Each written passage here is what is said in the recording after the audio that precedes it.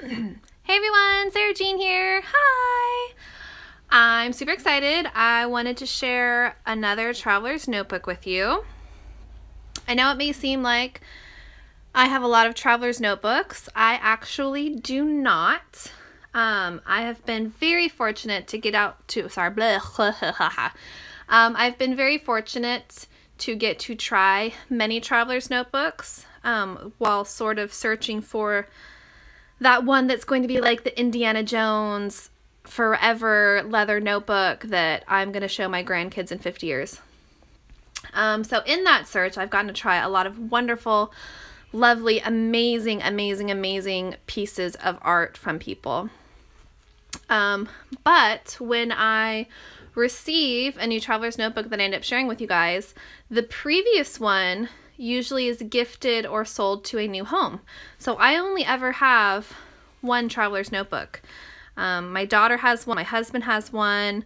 I'm trying to convert everyone in my family into using traveler's notebooks. So my mother-in-law has one, and I gave one to a coworker this last week. So I'm spreading the traveler's notebook love. But this is my current, and I am absolutely blown away by it. I haven't ever owned anything like it. Oh, so sorry for my throat, guys. I'm sorry. Blown away by the leather. I've never owned one like this. This is a Chic Sparrow Creme Brûlée, and it is fantastic. It's beautiful. I've owned it, gosh, for 2 or 3 weeks now, I think, and it's stunning. The only other traveler's notebooks I've owned by Chic Sparrow have been Mr. Darcy's, which I love, but this is very different from a Mr. Darcy, and I really love all the differences. As you can see, this has some lovely grain on it.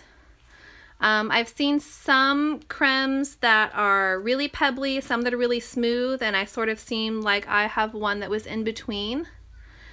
When I first got it, it didn't have the sort of darkened veining on it, if you will. This I've moisturized twice. I love to moisturize my journals as soon as I get them. Oh, sorry, my little man just came in, so if we're wobbling, I apologize. Because I feel like it really brings out the natural colors in the leather, and that's exactly what it did to my creme brulee. Is all of the places where it had sort of the veining in it really came out nice and dark and beautiful, and it's stunning.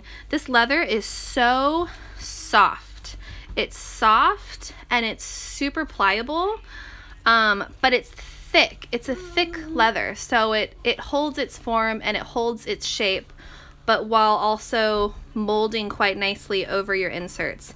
It's fantastic. This is a Pocket Plus, so I have 6 inserts in it and a couple little dashboards. The pen holder is just placed perfectly on this, and I am in love with it. Charm I made for it. These types of charms I'm going to have going up into my shop later this week. I've decided to do some sort of like simple style instead of the big danglies.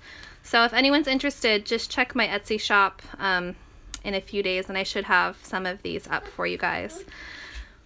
But let's get into it. I just wanted to do a little setup run through with you guys. My setup basically always stays the same. I've got stamps in my pocket. I've got some of those sticker cards you guys have seen before in my videos. I finally found Target Dollar Spot pockets, which I was super excited about because they're never at either of my Targets. And so I bought a couple of packs, and I've just got, you know, stickers shoved into them. This first one is a dashboard that I made, which you can kind of see, except that I've got the sticker pocket on it. But it was just, this was just a Target Dollar Spot note card that I bought forever ago. And it's a little bit shorter than a field notes. And I just decided to stick a pocket on it and put it around an insert as a dashboard. Simple, quick, didn't require any work at all. Works out fantastically.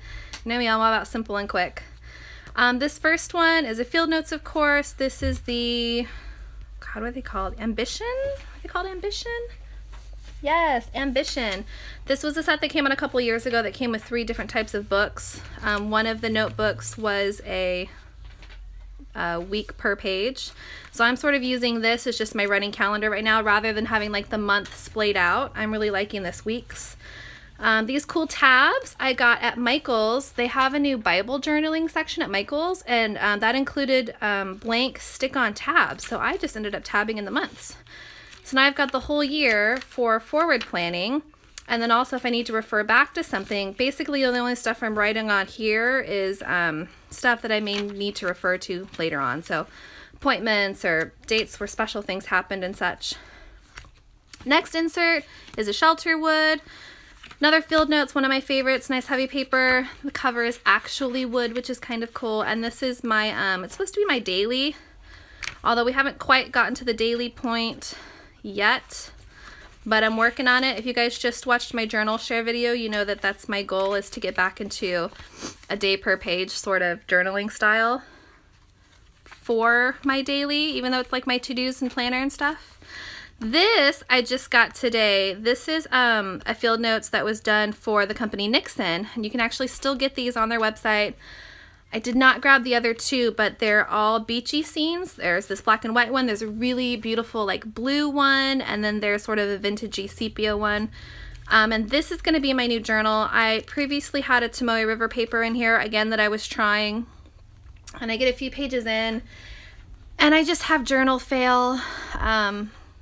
Love the paper, love how it takes paints and inks. Don't like how it gets weighted down with adding things into it, like tip-ins and business cards and ephemera and photos. So I've decided today that I'm just going to go back to my roots, and so we're going to use this.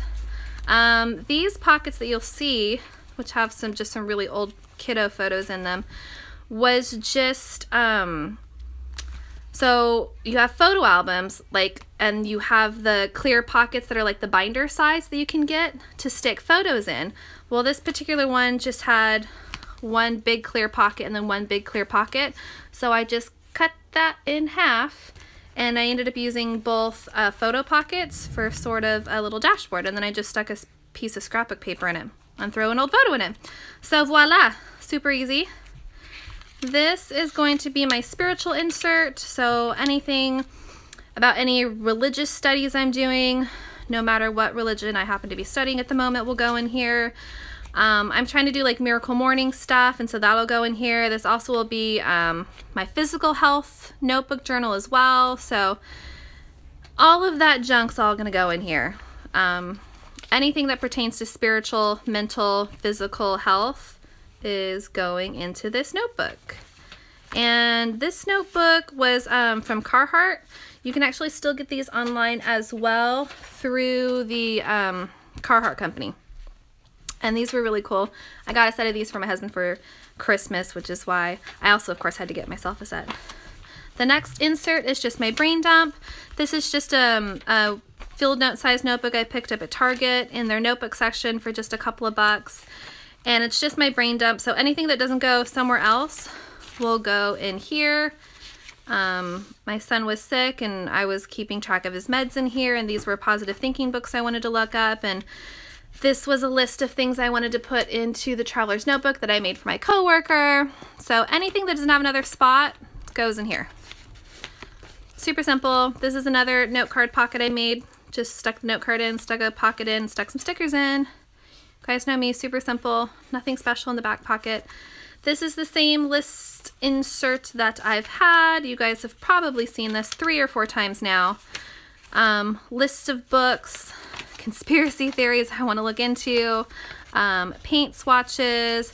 I've got pen pal addresses in here. I've got just all kinds of information. Medical record numbers, important phone numbers, because you know none of us of course have phone numbers memorized anymore. This is just lists, any ongoing list that's going to be used for quite a while. What else do I have in here? Social media tracking, Etsy order tracking, just anything that's an ongoing list. This notebook's about half full. It's getting kind of messy and a little bit discombobulated, so I'm probably going to update it soon. But for now, this is my setup. I have 2 other little notebooks I'm also working in that are not living in my traveler's notebook. One is that poetry one that I showed in a previous video, and the other is just a sort of little scrapbook journal just for my children. The reason they're not in here is, yes, I could definitely fit more inserts if I wanted to, but I sort of feel like once I get to like this width, it starts to make me uncomfortable for some reason. And then also piggybacking inserts on the strands works as well, but I also tend to not like it as much. So what I realized is the reason I took out those two is those aren't notebooks I work in if I'm outside of the house. I only work in them for specific times while I'm sitting at my desk. So it really wasn't necessary to have them in my notebook because I wasn't referring to them when I was out and about, and I also wasn't working in them when I was out and about. So those now live on my desk. This is fantastic. I love it. Once again, the moisturizer, excusez-moi. The moisturizer I use is not a leather moisturizer. It is a leave-in hair repair moisturizer that's made by the company Lush. It's called R&B, the letter R and the letter B. It's all natural, and I've used it on my traveler's notebooks for the last 3 or 4 years. Never had any issues with it. It is a moisturizer, so it does darken leather, and it does bring out those other natural colors in the leather. It even displaced some of the color because now, if you can see, my stitches have a little bit of a brownish tint. So use at your own risk. Like I said, it's not specifically made for leather. I do know that Chic Sparrow just came out, I believe, with her own leather balm as well.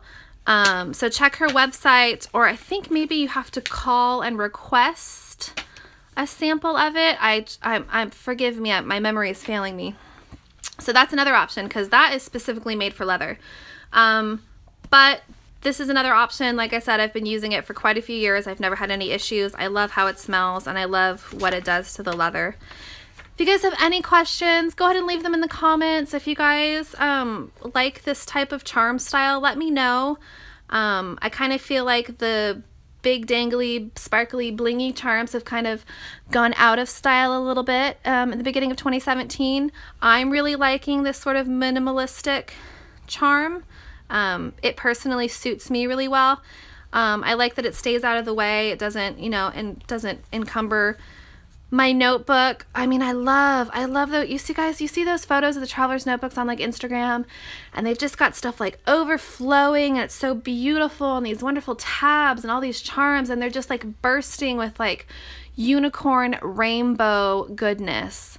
That is what I strive for, but I always fall short, and my traveler's notebooks always sort of look a little bit more utilitarian. So anyways, enough babbling. Let me know what you think of the charms, if you like the style. If you have any questions, feel free to ask. My planning system and journaling system is fairly straightforward and simple and sort of fly by the seat of my pants because that's just what I do. Okay, you guys, I hope you're having an amazing day.